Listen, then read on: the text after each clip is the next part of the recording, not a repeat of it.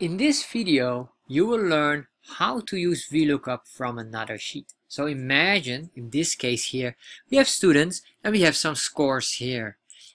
What we want is we want to have the grade. So we want a matching grade based on the score. However, if you look on sheet number 2, we can see our grade table here. So here, all the information is containing. So what we want is we want to get the value with VLOOKUP and use VLOOKUP to connect it from another sheet. So let's start with that. So how to do that? First of all, we type in VLOOKUP and open parentheses. So once we have this, let's click on the formula builder. And in the formula builder, you will see here multiple questions that we need. So, question number 1. What is the lookup value? In this case, the lookup value is 60, or the score. So we want to match the score with the grade, so we need this value. Question number 2. Where can we find the table with information that matches with this? In this case, it's on the second sheet. So click on here, and we just select this, and as we do this, you will see now it will indicate sheet number 2. So that means that Excel understands it's on a different sheet compared to where you want to have the answer.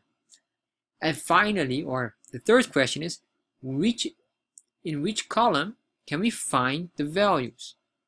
So in this case, since we have two columns here, this is the table array. So this is column 1 and this is column 2.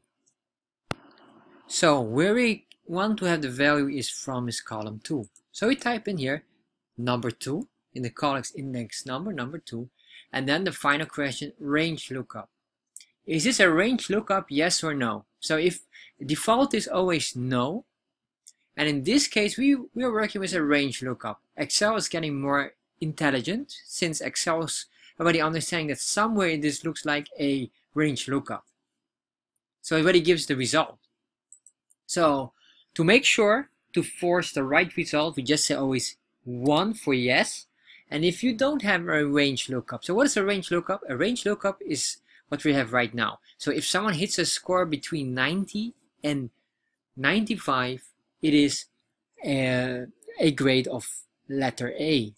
And if it's below that, it will be grade B+. So there's a range.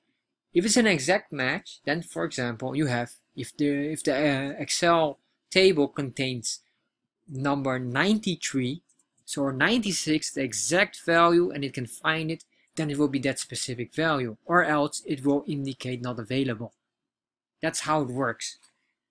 So in this case, we have the range lookup. This is done. Click on done. We close the formula builder, and you can see now this works. So if we drag this down, you will see that we get some errors. And why are these errors here is very simple. So we have here the cells where our table array contains. And this is now moving because we didn't freeze the cells. We didn't put them into the right location.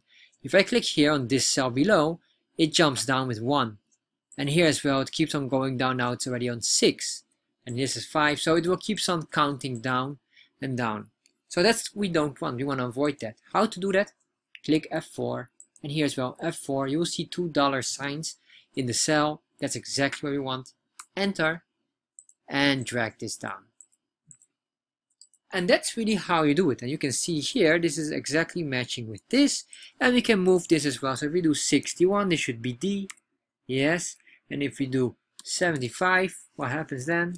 It's a C. And this will be 1. Here we see this is F. Instantly, everything works. So this is how you do it. And if you like tips and tricks about Excel, check out the link below. In there, we have a wonderful course called Excellence in Excel. Helps you with multiple topics of Excel. And if you have any other questions, just post it in the comments and I'll respond back to you.